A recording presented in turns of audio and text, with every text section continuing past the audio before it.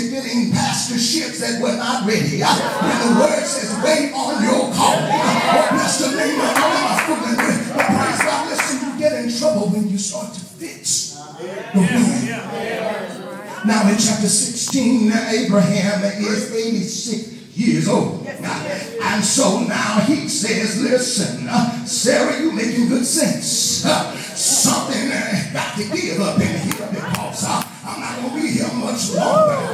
And so I'm with you. Maybe I miss God when I heard him. And so listen, send the girl in and we'll see what can be done. Why am I fooling with this? That's the name of the Lord. At 86, he's still shaking it now and then. Oh, I'm not blessed the name of the Lord. Listen, I'm not fooling with it. Hallelujah, listen. Somebody said, I can't do what I used to do, but what I can do is all right. Oh, bless the name of the Lord. Listen. Oh, you ain't gonna starve with what I can do. Bless the name of the Lord. And so he says, send her in. Oh, they go in and the baby is conceived. Oh, bless the name of the Lord. But then God comes back and says, it looked blessed on it. That was the answer, don't it? He said, no, that was your fixing. That was the thing that you worked out.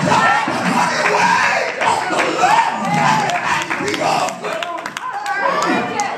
I got to go quickly. Listen, I need us to understand this thing.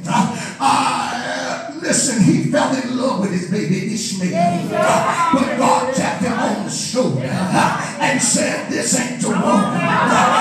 Bless the name of the Lord. You hooked up with something that's not godly.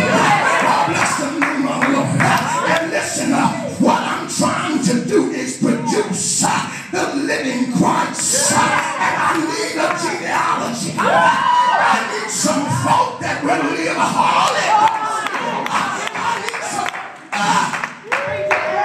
Bless the name of the Lord. Why y'all singing this?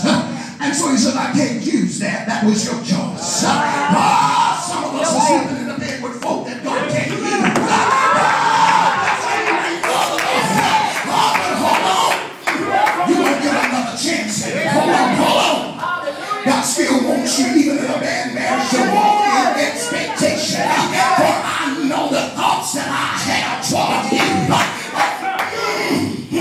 Or if you can't get up today and be happy about getting up, God says, hold on, I'm going to work that out. I'll either save him or her, or I'll move him or her. But if you stand until I say, yes,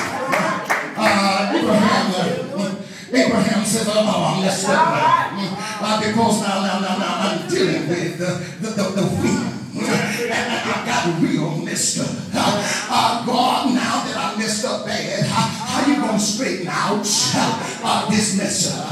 I'm broke now, how you gonna straighten it out? I spent all the money on the wrong thing, how you gonna straighten it out? I married the wrong person, how you gonna straighten it out? I spent too much time on the wrong job, how you gonna straighten that out? Oh, bless the name of the Lord. In chapter 17 of Genesis, verse 1, you will look and find that Abraham is now 99 years of age. Oh, somebody fool now. Oh, you're not fooling with it. 15 years later, y'all not fooling with it. 15 years later, 14 years later, Abraham is saying, wait a minute. Now, God, I know that you could have blessed me. At 86, it was cutting it close, but I know you could bless me then.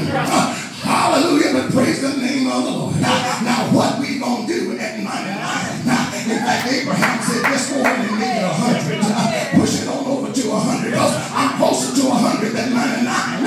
And so he said, listen, what I need you to understand is that this is a joke. Praise God. In fact, the word goes on to say in verse 17 of 17 that Abraham laughed. Now we talk about Sarah laughing, but we don't want to mention that Abraham said that was a joke. God bless the name of the Lord. Listen, ain't no way in the world this is going to happen. How are we going to get this worked out? Oh, bless the name of the Lord. Listen, God began to move on him. At that point, wind came and whooped Abraham. Oh, bless the name of the Lord. Because everything in him said it was too late. And so wind won that battle. Wind won the battle with him and Sarah. Oh, bless the name of the Lord. Listen, sometimes the weight can get the best of you, can't. Oh, bless the name of the Lord. I want to wait. But God, how do I stand under this kind of pressure? Especially when everybody else around you getting blessed. Oh, when is my time? I live holier than they do. When is my time?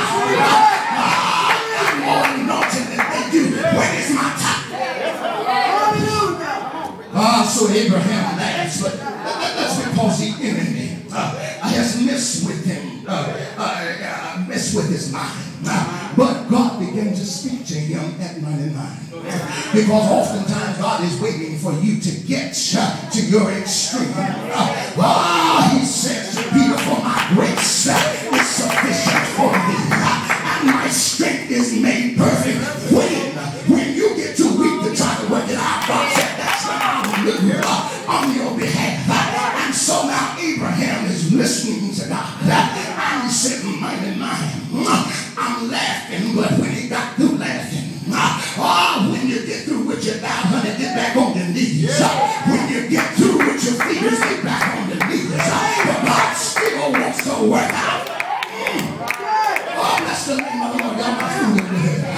Hallelujah. But listen, God continued to talk to him and said, listen, I'm going to send a son. And I'm going to send him through something holy. I'm going to send him through Sarah's womb. But bless the name of the Lord. Abraham said, do you know how old Sarah is? Do you know how old I am? He said, yes. But is there anything too hard for God? Oh, y'all not fooling with it. Bless the name of the Lord. Listen, Abraham says, wait a minute. He said, now I'm hearing you out of new ears. Hallelujah. You can pray for your mess to get out of here, and your faith will return. Your joy will return. Your strength will return. He starts saying, maybe, and starts saying, if you said it, I believe it. Oh, bless the name of the Lord. So God said, listen, I'm going to send a baby through your wife, Sarah, about this time, during the time of a woman, this time next year. And so bless the name of the Lord. Listen, we've got nine, almost 10 months, and some of y'all know that Carrie David is really closer to 10 months than it is to 9. He said, listen, in about 10 months, we gonna get something here. Bless the name of the Lord. But when was not finished with him.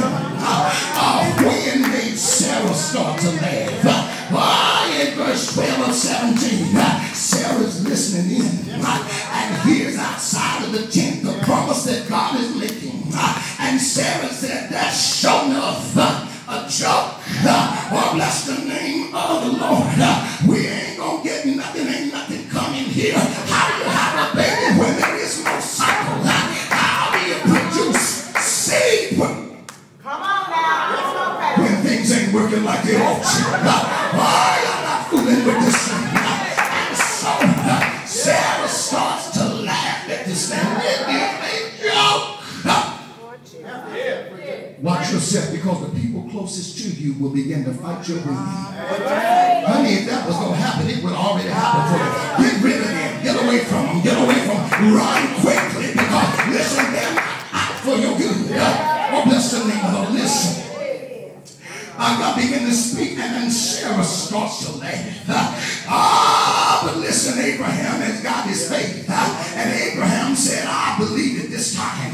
Listen, we ain't not going to fight me no more. I'm going to stand on the word of God. God declared it, and it's going to happen. By that time, 9-10 months later, along comes Isaac. And Abraham stood back and said, I told you. Bless the name of the Lord. Listen, Sarah is saying, I don't know what this is moving in my stomach. But Abraham said, I told you. Bless the name of the Lord.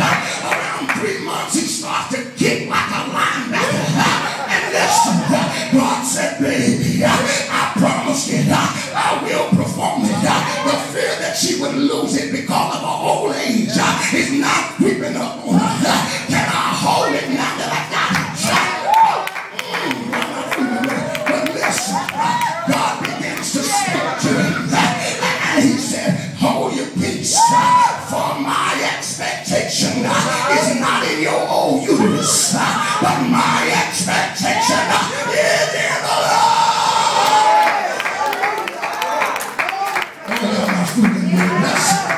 Listen, I'm about to wrap it up, but I need us to see this thing. Listen, Abraham now is set. Sometimes you got to get that blessing that you didn't think was coming before your faith can elevate to the next level. You got to be tried so that you are worthy to go to the next level. Now Abraham said if God could do that, that's awesome. God bless the name of the Lord, and he can do anything. Oh, bless the name of the Lord. Listen, the word says, or history says, that Isaac was about 17 years of age. We always think about him as a little boy, but he was about 17 years of age when Abraham calls him and says, listen, boy, we going on a trip. Listen, get your stuff. I'm not going to tell you where we're going, just let's go. The servants went part way with them. Then Abraham said, now don't tell your mama nothing, because it's been proven that she will doubt God. Oh, bless the name of the Lord. Tell somebody some of your promises you got to keep to yourself. Oh, bless the name of the Lord. Listen. Hallelujah. So God says, get them together. And they start to walk. And then Abraham says, now I need for the servants to stay at this point, because folk that don't know what God is doing will try to block you. They'll try to think for you, Pastor. Listen, Pastor, I know you don't know about economics, and so let me run this down to you. But my expectation is not in your opinion, it's in God. Bless them. Listen. And they start on the journey. They leave the servants there. And he walks up to an altar. Bless the name of God. Now when he gets to the altar, Isaac is looking at him and said, Daddy, what's going on? Bless the name of the Lord. I haven't figured out what we're going to do up here. And Abraham turns around and says, I'm not playing with wind. Bless the name of the Lord. I'm standing on God. My expectation is in him. And so Abraham starts to wrap it up. Let me tie it down, boy. Isaac is saying, Daddy, what's going on? Bless the name of the Lord. Listen, where is the sacrifice? Abraham said, the Lord will provide. Now lay down, boy. Bless the name of the Lord. Listen, he grabs out his knife and gets ready to plunge it in. The devil says to him, don't do it. You got another 30 seconds and stop it. Listen, don't let it happen. He turned around and looked at Wynn and said, baby, quit talking to me. I'm not going to stop in 30 seconds, 30 hours, or 30 years. For if the Lord said it, listen, hallelujah. Standing on that kind of expectation, expecting that if you lose something, God is going to give it back. Tell somebody if the devil steals something from you, he's got to pay it back fourfold. Oh, bless the name of the Lord. Listen, if somebody come in here and snatch your $100, and you knew for sure that somebody on the side of you said, I'll give you 4 instead. You said, can you get some more out of there? God bless the name of bless. Hey, next time still 1,000. I am not fooling. But that's the kind of confidence that God wants us to have in him. If the enemy steals it, God says, I'll give it back. I'll restore everything that the cankerworm has. Listen. Hallelujah. So Abraham stands up and says, I'm not going to deal with him anymore. I defeated that. And so we write him down in history because he's mastered his wind. He no longer lets wind dictate what God's going to do. Listen now, if you would go to the book of 1 Kings in chapter 17, you will read about a man by the name of Elijah. Bless the name of the Lord. Elijah Elijah is in the Bible because he mastered the where.